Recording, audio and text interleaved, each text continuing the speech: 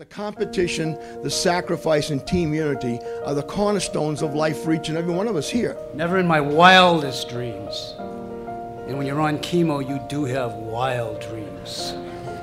Did I ever think I would be inducted into this Hall of Fame? My Dartmouth High School athletic days are some of my fondest memories.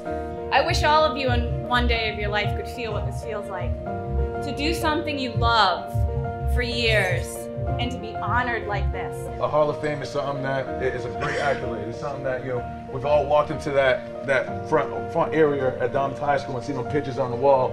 It's such an honor to be able to have my face on there. Dartmouth Pride is more of, wearing green, wearing Dartmouth across your chest, being part of a team, being part of a family, and basically just the spirit of it, having the Dartmouth Pride to get you through those 4 years. So much more than just these stats and these wins and these titles. It's this passion, this contagious feeling of Dartmouth athletics and its legacy. It has so much heritage, and it's passed on year after year because of people who are here tonight, because of the coaches and all that they do. Your team of state champions, the Dartmouth High School champions of Division III. Wow.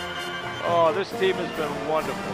Touchdown, Jordan Todman from 60 yards out. You're going to get knocked down, you're going to hit, you're going to have a little pain, a little aggravation, and you got to understand that you've got to get back in the game. And I think that's life. We all get knocked down in life, and you got to get back and play the game of life and play it hard with a great deal of enthusiasm. And I think that's where I hope that they'd always do that.